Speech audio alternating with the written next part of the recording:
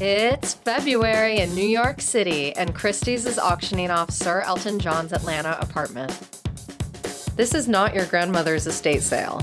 Goodbye Peachtree Road consists of over 900 lots, featuring more Versace than the Versace store, world-renowned photography, electric boots, and a Bentley. I sat down with Rebecca Ross, Vice President and Head of Sale at Christie's Watches, to talk about the heavy hitters and why Sir Elton John is my new favorite watch collector.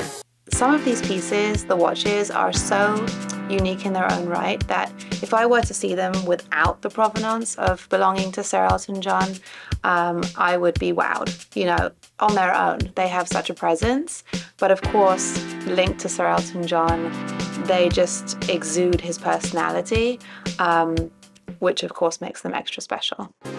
The star of the show is this 2004 very Elton John Rolex Leopard Daytona. The bezel is encrusted with 36 yellow sapphires, complemented by 48 brilliant cut diamonds on the hood and the lugs, and 8 diamond set numerals. The Daytona itself is the most classic chronograph you can think of. You think of a chronograph, you think of the Daytona. But this is such a modern and different take on the standard chronograph that it could only belong to Elton. He said this was the hardest piece to part with in the entire collection, and that includes all the art too. Next up, we have this white gold Audemars Piguet Royal Oak set with sapphires, diamonds, and a fancy blue mother of pearl dial. The Royal Oak is a super hot watch right now and has been since its 1972 debut, but this one obviously has some extra flair. So you have this masculine watch, which was actually still very popular in the 90s.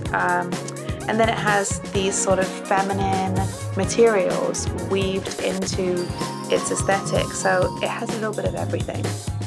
Then, of course, there's this ultra-rare Paris-style Cartier Crash in 18-karat yellow gold.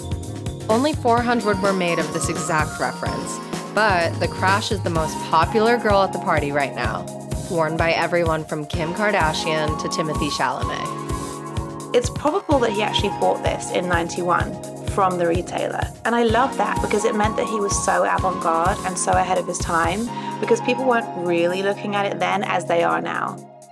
They're actually all in really good condition, definitely not over-polished. I think, he took care of his watches and he took care of his art, and he loved being surrounded by these objects every day. That's just really nice for the next buyer to know, so they can cherish them in the same way. This entire sale consists of items that Elton John collected after getting sober in 1990. All of the watches are from that time, and the incredible condition they're in reflects the care and curiosity with which he lived life on Peachtree Road. There's also this Piaget Piece Unique, which means only one was ever made. And it's exciting that an extravagant watch like this is now seen as something that can be freely worn by whoever can afford it. We have seen a resurgence of this style recently with, as you say, men and women wearing gem-set watches, smaller watches, full bracelets that are covered in gems. I mean, it's not uncommon for a man or a woman to wear them now. And I love that the lines are blurred in that way, so it's just great. This next watch, a gold Cartier Santos Carré, is actually very polarizing due to the fact that it's been customized. To the purists, anything aftermarket is deeply frowned upon. But for this, Christie's is making an exception.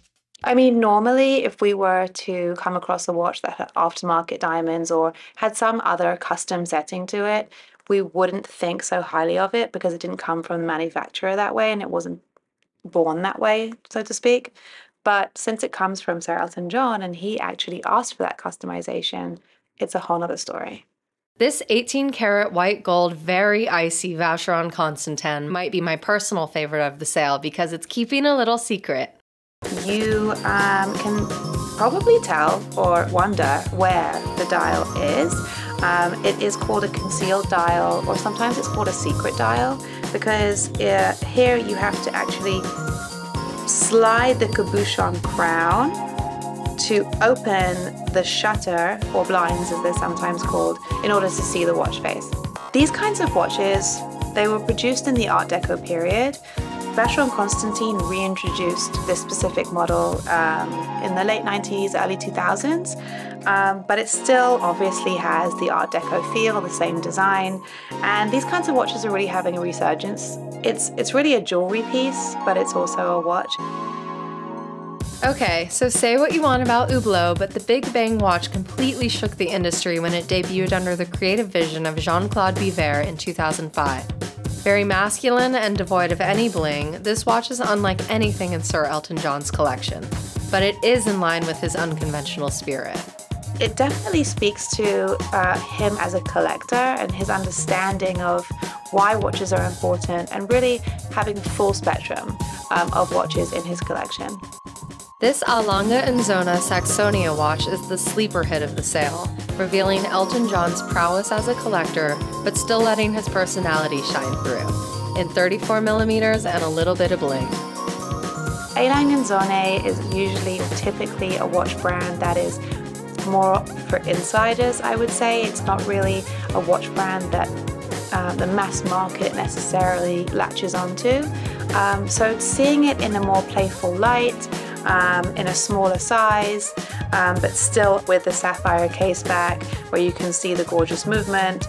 It still has obviously all the capabilities of Lange & Söhne, but it's just a bit more playful in its aesthetic, which is so perfect to be part of Elton John's collection. I actually love this watch. It's clear that he treated his watches much like his art and really saw them as art pieces in themselves, which they clearly are. And I just love how much he cherished them. You know, everything in his Atlanta residence that's in the collection of all of our sales at Christie's was cherished by him and bought with a lot of love. And I think, you know, that just comes through with all of their designs and the great shape that they've been maintained.